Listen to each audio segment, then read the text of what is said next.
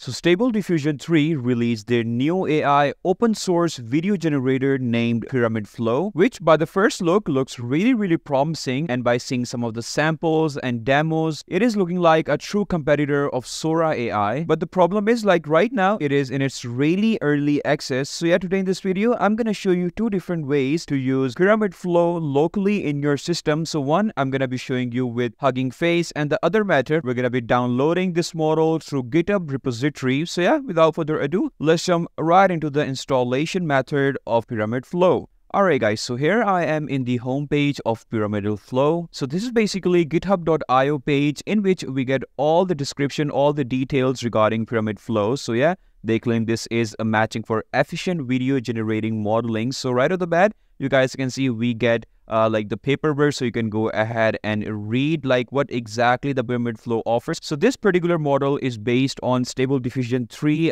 image to video generation and text to video generation model. So yeah, if you scroll down a bit more, so we get qualitative results for our text to video generation. So this is the first video clip in which we have beautiful snowy Tokyo City is bustling. So yeah, you guys might be familiar with these kind of shots. So they are basically comparing their model with SORA AI, which was basically one of the best in class, right? So the next one we have a dusk, a car is driving on the highway. So yeah, on the first look, the videos look really good. Then we have another video which is extreme close-up of a kitchen and green pepper kebabs grilling on a barbecue, and yeah, this video looks really good, right? So yeah, the sample videos look really beautiful. Then if you go ahead and scroll a bit down, so we also get a text conditional image to video generation like samples as well. So first of all, in that we have a car driving on the road. Then we have a FVB flying over the Great Wall. And yeah, you guys can see the results. For now, they look really beautiful. Then they have also basically given us the quantitative results, like they have shared their benchmarks in which they claim that their model scores the best and it has like the best quality score, semantic score. But obviously,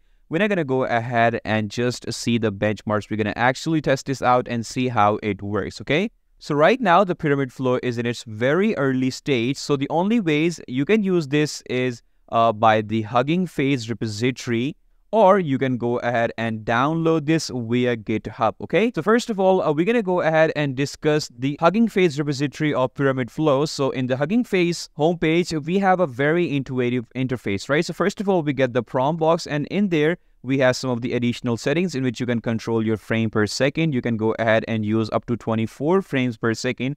Then we have the guidance scale, so you can go ahead and increase the value of your guidance scale as well. Then you have your video guidance scale as well. So yeah, in there, you can go ahead and input your prompt. So let's just say I go ahead and take some example prompt like beautiful snowy Tokyo City is bustling. You know what? We actually use that. So let's just take this one, a movie trailer featuring the adventures of the 30-year-old spaceman. And you can go ahead and get these kinds of results. So yeah, for now, because obviously this is the Hugging Face repository, we're not getting like very beautiful results in our video, right? So they also give us like an image to video model as well, where you can go ahead and obviously drop your images right over here, and it's gonna basically create the videos for you, all right? So right now, obviously this is just a demo. So yeah, you don't get the best results in the Hugging Face repository. So now we're gonna go ahead and try with the help of our GitHub code, okay? So this is the main GitHub repository of a Pyramid Flow, where we get all the files, all the models right over here. And if you scroll down, so we have like 10 seconds clip, 5-second clips, and image to video model. And if you scroll down a bit more, so right now you guys can clearly see it is coming soon. So like I said, it's in its very early stage. So we're gonna go ahead and just see the installation method, like how you can go ahead and get early access to that right now. The video will be really interesting, you guys. Then I'm going to go ahead and scroll down a bit more. So over here, we have the whole installation method, right? So I'm going to be going ahead and install this on my Linux-based machine right over here. So first of all, I'm going to go ahead and take this whole installation method, simply copy everything from here. And then after that, I'm going to go ahead and head to ChatGPT, you guys, okay? And simply paste my whole prompt right over here, okay? And after that, I'm going to simply type in ChatGPT that's I want to run this model locally in my Linux machine. Give me step-by-step commands on how to run this. So ChatGPT is going to basically provide me the whole step-by-step method to simply download the entire model in your Linux-based machine. So this now would be a really easy process, you guys, okay? Alright, so first of all, now I'm in my home page of my Linux machine. So I'm going to go ahead and open my terminal first of all. And simply the first step is we're going to go ahead and clone the repository and navigate to the directory. Okay, so I'm going to go ahead and enter the link of my GitHub repository of Pyramid Flow.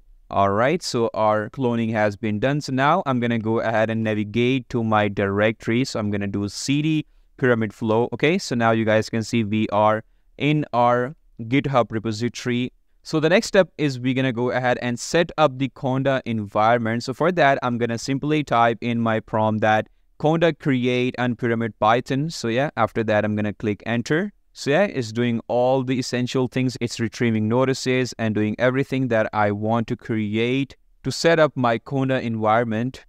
All right, so after everything is done, so now I have to activate my Conda pyramid. So for that, I'm going to type here this prompt. Okay, so everything is done. So our third step is going to be we have to install the required dependencies. So for that, I'm going to type in my prompt that pip install requirements.txt.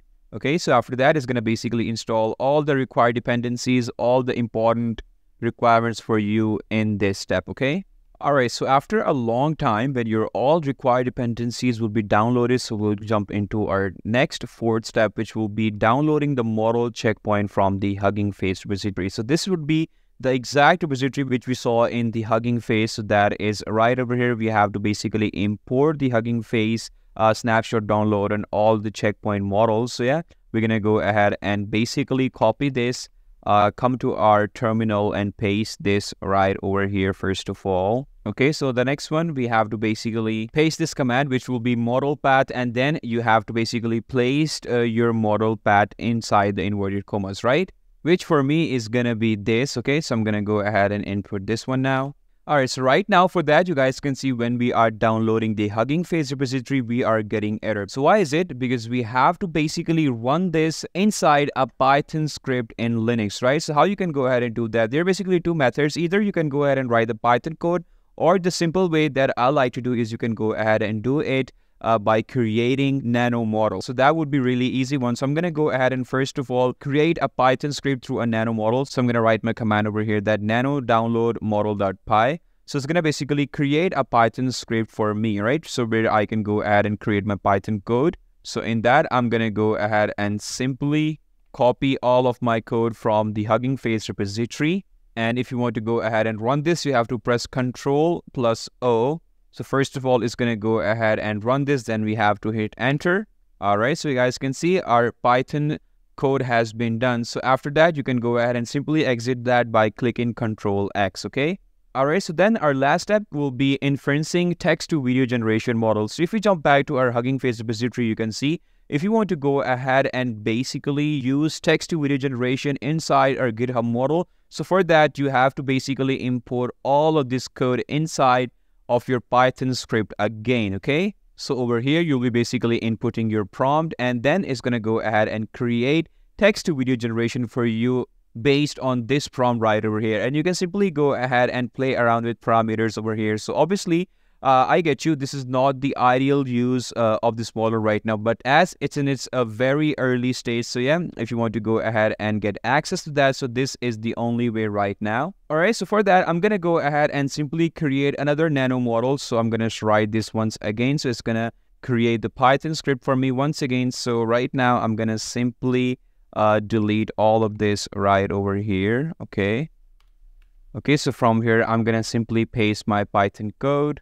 All right, so once it's done, simply, first of all, I'm going to go ahead and open this in my full screen. So right now, this is basically would be our code right over here, okay? So first of all, you guys can see we have import torch and everything. Then you can go ahead and load the model from this code. Then you can go ahead and enable VAE tiling. So after that, the main thing is you need to go ahead and input your prompt right over here. So first of all, I'm going to go ahead and do a movie trailer featuring of the adventures of the 30-year-old spaceman wearing a Red Bull Ninja motorcycle helmet, okay? And then it's going to basically generate frames using the model. So over here, you can obviously play around with the steps as well. You can play around with inference steps, height, width, temp, guidance scale, and everything. All the parameters are right over here, okay? So yeah, first of all, I'm going to go ahead and basically run this model. So for that, I'm going to input Ctrl+O. And after that, I have to hit enter. All right, so once your script has been created, so first of all, I'm gonna go ahead and cancel this by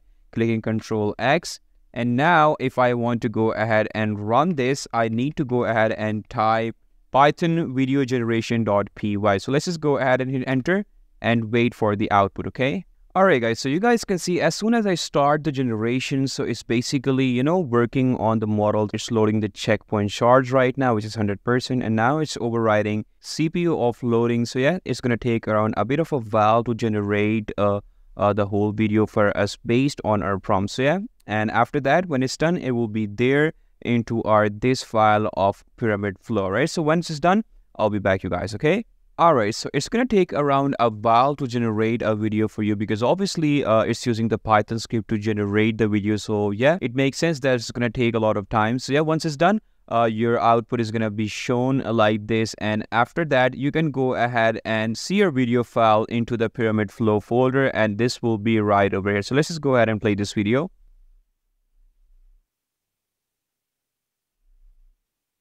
Alright, so there you go guys. By the first look of the video, obviously the model looks like it is definitely in its early access. So yeah, that was just a brief installation video of how you can go ahead and easily download or install Pyramid Flow locally into your system. So yeah, I hope you like this video guys, and if you find this video helpful, make sure to give this video a thumbs up, and I'll see you in the next one. Until then, take care, bye bye.